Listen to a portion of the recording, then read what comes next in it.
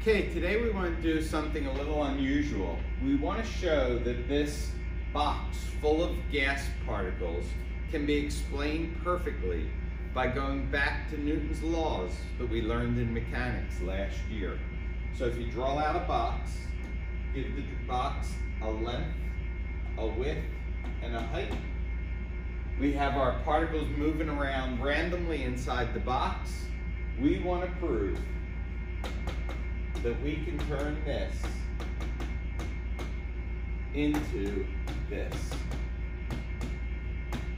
And the importance of this is to show that these gas particles follow the exact same laws as all the other things that we've studied in mechanics. Okay, so this was experimentally determined to be true, and we're going to show it's a consequence of Newton's laws.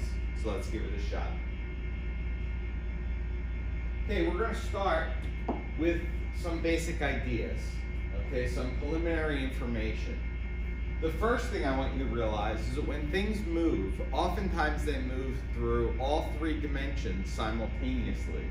So this football might be moving up, it also might be moving down the field, and it might be moving across the field. So when we look at velocity, last year we dealt with simply an x and a y velocity. We did two-dimensional motion.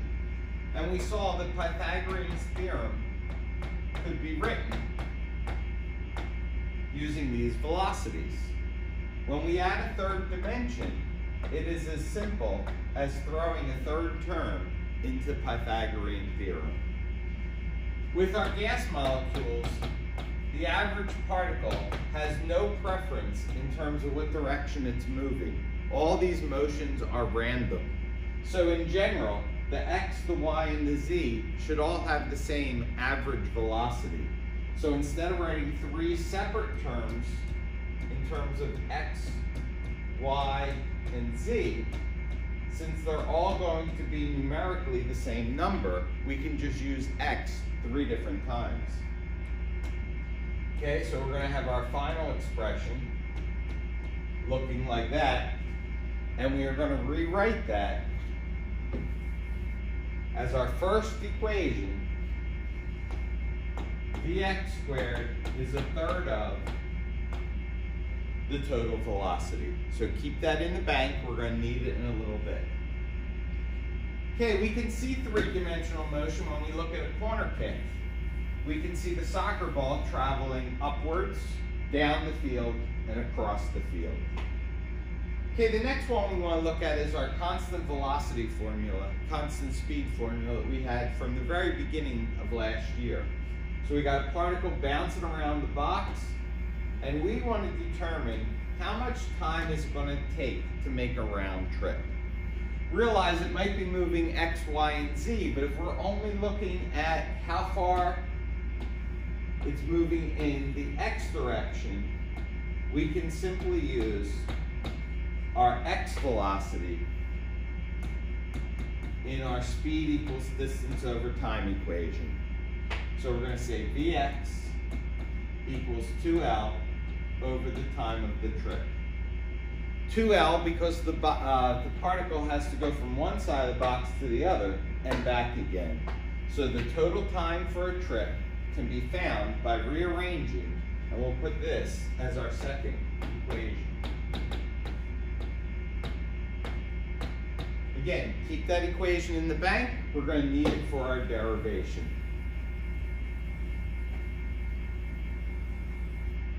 Next, we want to look at the acceleration of the particle when it hits the wall. Again, we're only interested in the x direction when it bounces off of the wall. If we're bouncing off the front or the back, or the top or the bottom, we'd be interested in either the y or the z. But for the left and right wall, we only worry about the x velocity. We learned last year that acceleration is the change in velocity over time. Taking into account direction, the change in velocity will be 2 times the x velocity. So for instance, if this was 10 coming into the wall, it would be bouncing off the wall at -10. That would give you a change in velocity of 20. 2 times the original velocity. Notice that the time that we're going to use in this equation is the time of the collision. Okay, how long did this transition take? So this will be our next equation to put in the bank. Acceleration equals 2Vx over the time of the collision. Okay, we then want to remember Newton's law. This is going to be the start of our derivation. We're not starting it quite yet, but just to remind you of the formula. Acceleration equals force net over mass. Put this one in the bank.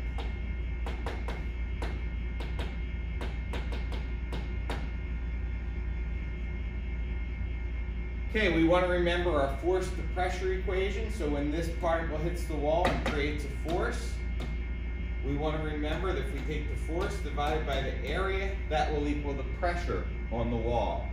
We're going to average it out over the entire surface of the wall, which again would be width and height.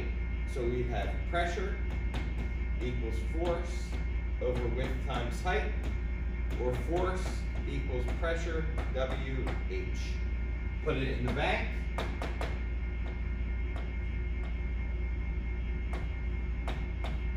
To be used later.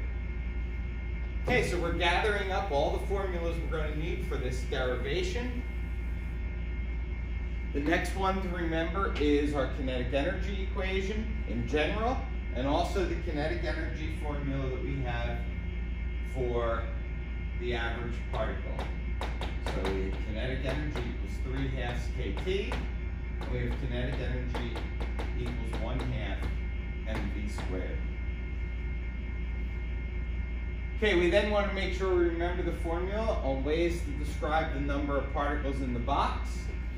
And hopefully we remember, because we just did this recently, that the number of particles in the box is equal to the number of moles times Avogadro's number.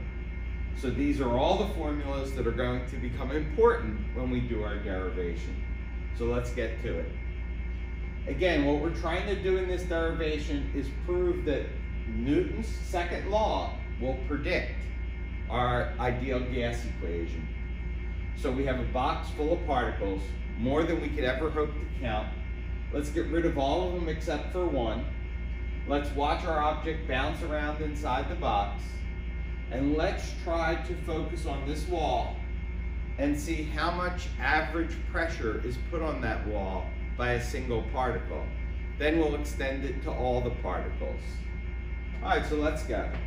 We start with acceleration equals force net over mass.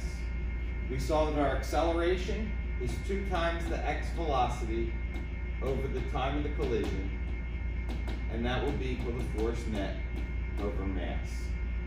Clear out your fractions. I'm going to just call it force for now. And remember, TC stands for the time of the collision. This is the force present during that collision. Realize that that force is going to happen in just a blink of an eye, and then there'll be no force from that particle for a long time until it hits again. So we're going to rewrite this equation in a slightly different way.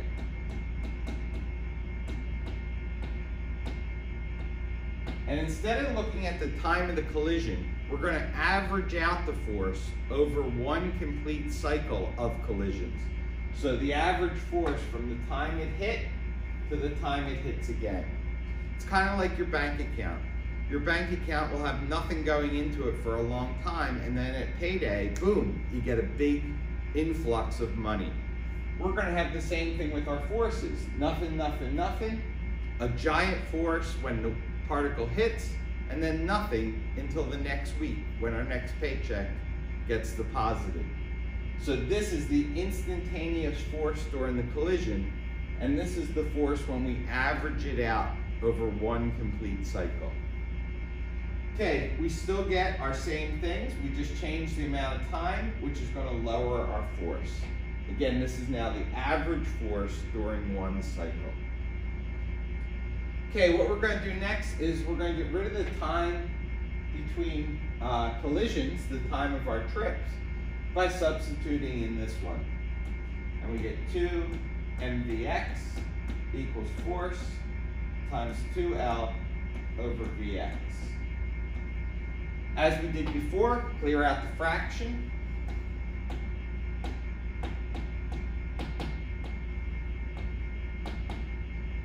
Cancel out the 2's, replace force with the pressure expression.